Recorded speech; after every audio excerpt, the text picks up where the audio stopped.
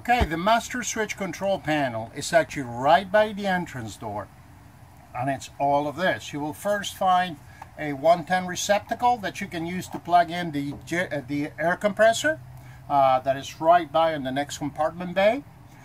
Keep in mind this is a GFCI outlet protected, so if there is no power, could be because the GFCI has actually tripped. It could be the one in the bathroom.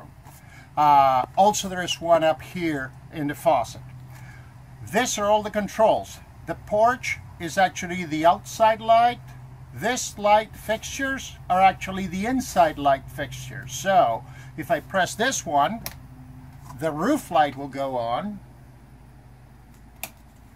and then if I press the other one, the vanity lights over the kitchen will go on. This is the entry step. Basically, if you have it on, what it will happen is that it will only close when you start the engine. And once it opens, you can open and close the entry door anytime you want. No problem, it's going to stay up. But the minute you start the engine, it's going to retract automatically. You have the water pump. So this will actually be used to pressurize the water line. So if you're using water from the tank, this is what you need to turn on to be able to get pressure and the pump getting the water into all the faucets. This that says luggage, this actually turns power to the lights in all the storage bay, all the luggage compartments. Keep in mind that the fact that you turn this on does not necessarily mean that you actually have the lights on. Each light has their own switch. But this way, you know that you're not going to be draining the battery. Here you have the awning. So when you press the out, the awning, and as you see up here, the awning starts moving out. As you use the awning, you can let it stay out all the length of the awning, or you can actually stop it before the end. Once you get to the end of the roll, you will notice that the awning is stretched. You also have, and I'm going to show you here in a second, you also have spots to actually change the incline grade of the awning. That means that the awning should never be straight, should always be a little bit of an incline, so if there's any water pulling on it, it would actually drip on the side.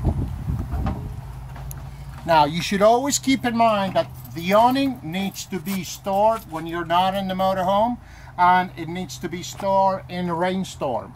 Winds, rain, anything will affect the awning, so you want to make sure that you bring it in. To bring it in, you press the in button and it will automatically start bringing it in. The awning will work even if you have the batteries disconnected and you have no power. It's set so if there's any reason why you need to bring the awning in, you always can do it. As you see, the awning is coming back in.